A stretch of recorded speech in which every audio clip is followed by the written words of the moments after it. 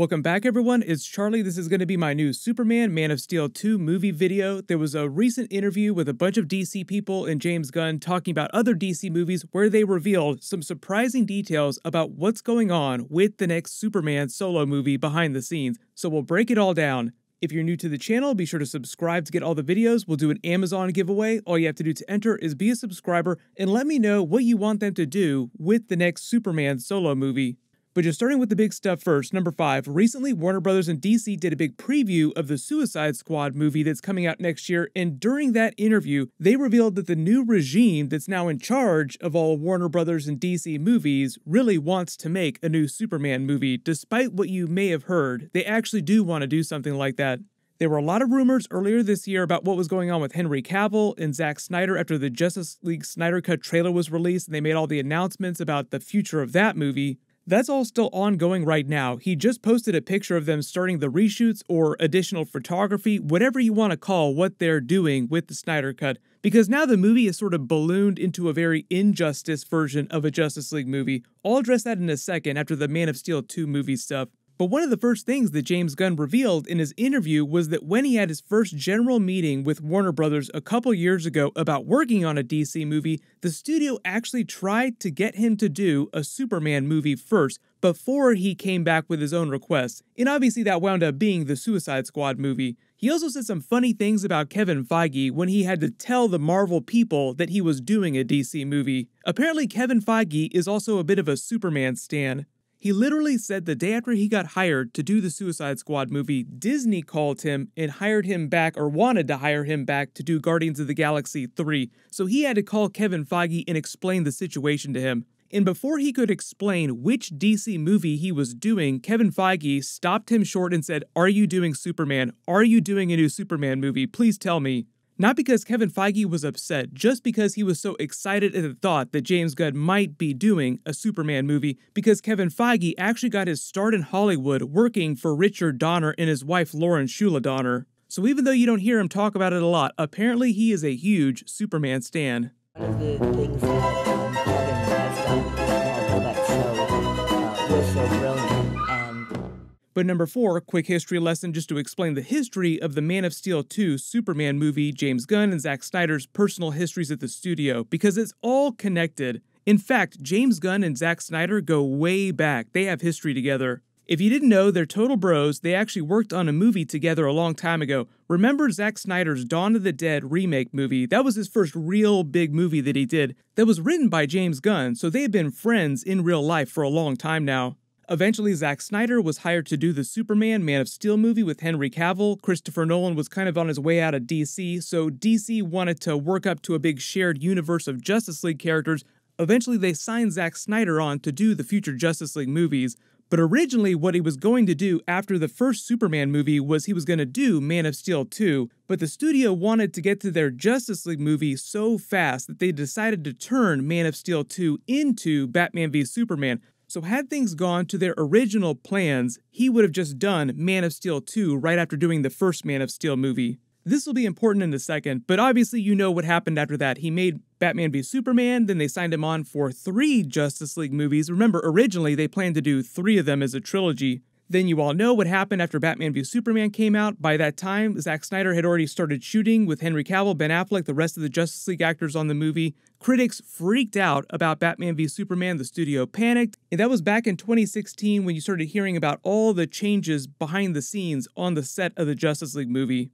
They dropped it down to 2 Justice League movies, then eventually Joss Whedon came on, and here we are today, cut to a couple years later, and Zack Snyder's coming back to finish his original vision of the Snyder Cut. Although, technically, it's actually morphing into a much bigger movie.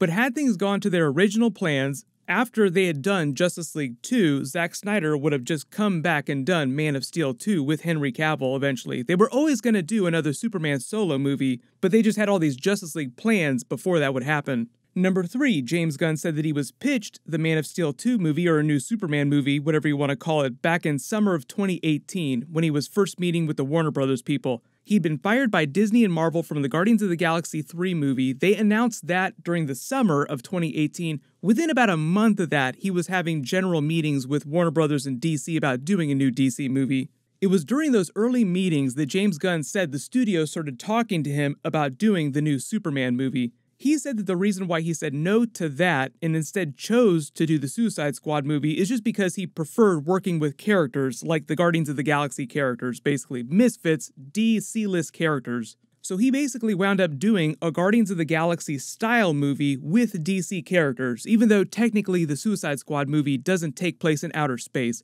Technically.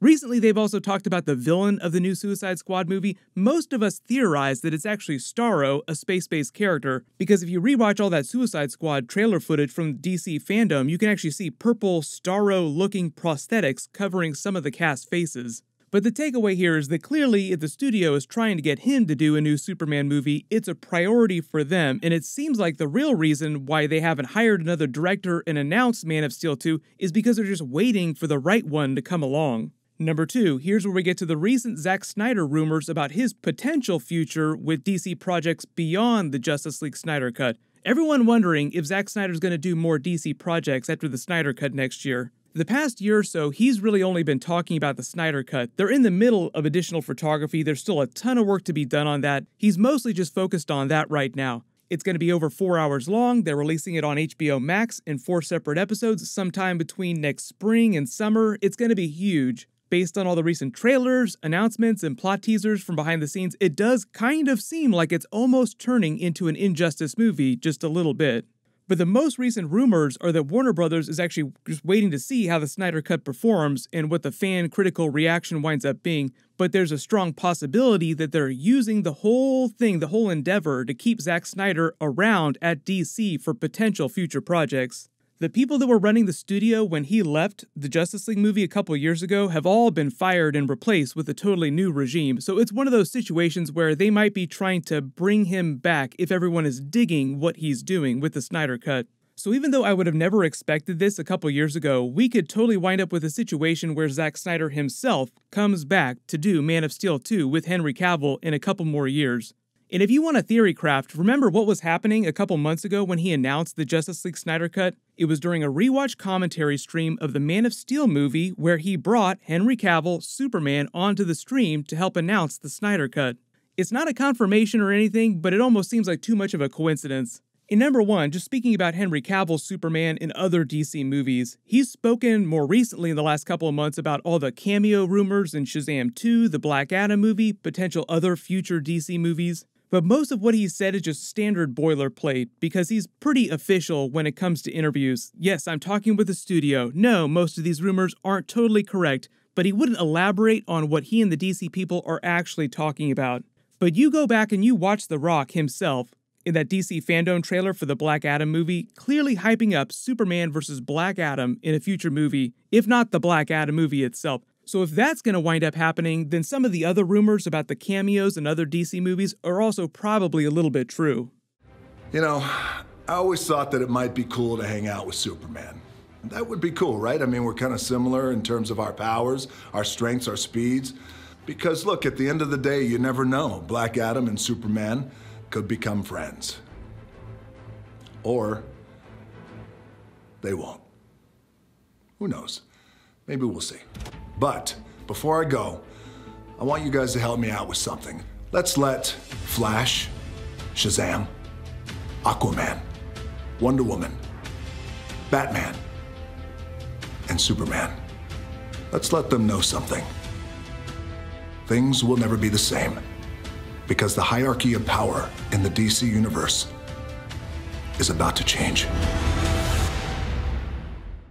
The big takeaway, though, is that yes, he's totally coming back as Superman in new movies eventually. It just seems like they're taking things on a movie-by-movie basis and just seeing how things perform before they fully commit to a new Superman movie. But everyone, post all your theories in the comments below. Do you actually want to see Zack Snyder come back to do Man of Steel 2 himself in a couple years with Henry Cavill?